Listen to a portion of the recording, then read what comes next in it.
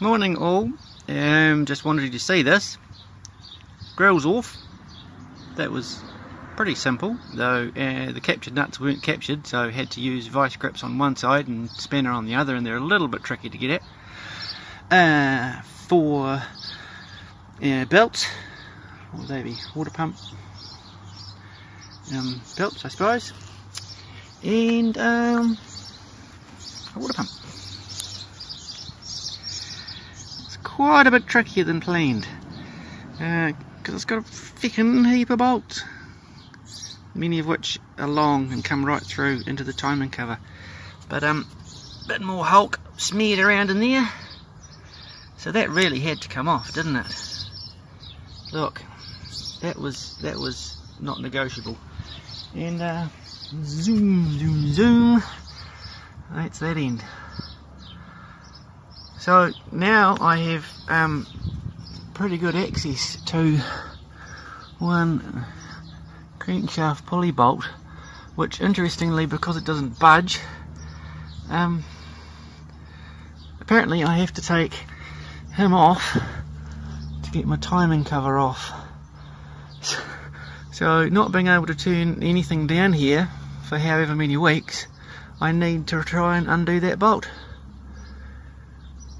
Nut. Whoop whoop. Hey, so yes, in the ongoing story, said bolt nut that is attached to crankshaft pulleys. I wasn't sure what was going to happen. I presumed it was lefty loosey, so I leaned on it and leaned on it some more, and look at this.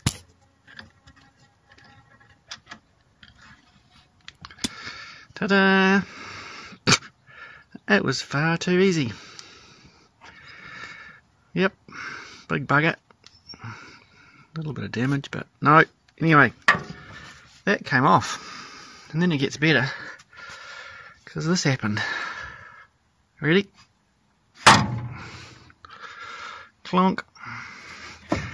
That was just too easy.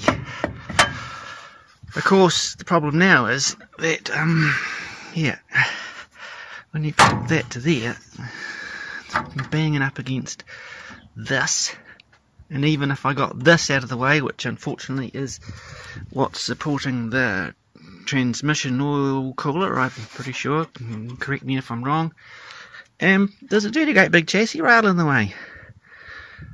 So I'm assuming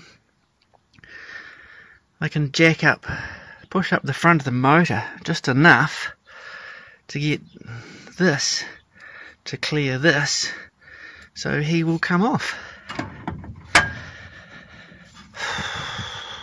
But the bad news is that it disproves my hope that maybe this pulley had fused itself to the block somehow, and that was what was seized. That's certainly not seized.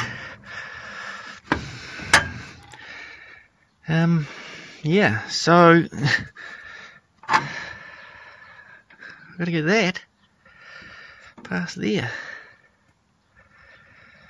Oh, happy days.